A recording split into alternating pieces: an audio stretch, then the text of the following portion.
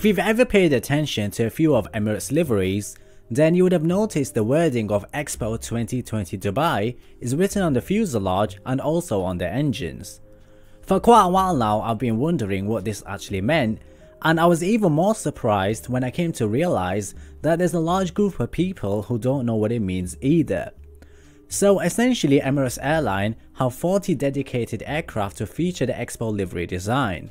It was launched back in November 2017, and the design features 3 different themes, each of them representing opportunity, mobility and sustainability.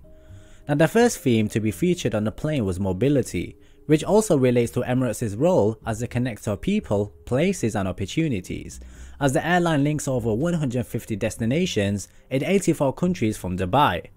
Now the main theme of Expo 2020 Dubai also revolves around connecting minds, creating the future, but what does that actually mean?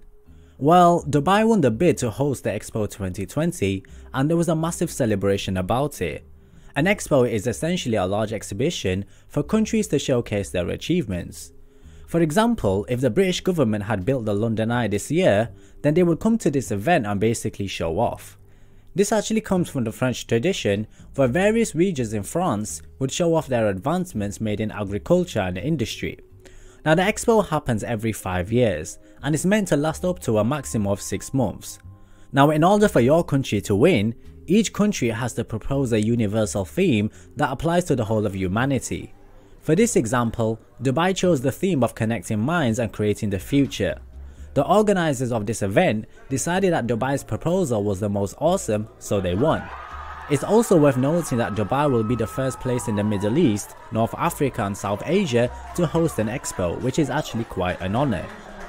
Now the government has invested a substantial amount of money to ensure that the Expo 2020 takes place without a glitch, while at the same time hosting the exhibition of this size will give the United Arab Emirates the opportunity to attract foreign investment and also build their economy faster.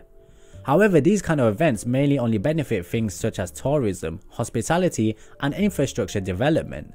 It will also allow Dubai to create links with other countries and bring in more investment.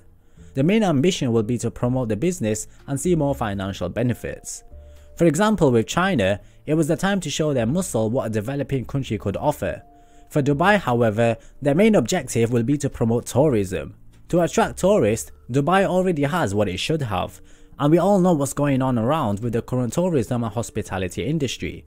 They already have the infrastructure and attraction, considering how many people visit the place every year. So this will be a great opportunity for them to showcase themselves, create links and develop the economy at a grand scale. So captains, this is the reason as to why the airline is carrying the logo across the world on their planes, and they're doing their part to promote that goal and essentially invite as many people as they possibly can to attend the event. Now guys, I hope you found this video to be informative. Smash that like button if you did. Also leave your thoughts in the comment section and I'll catch you guys very soon.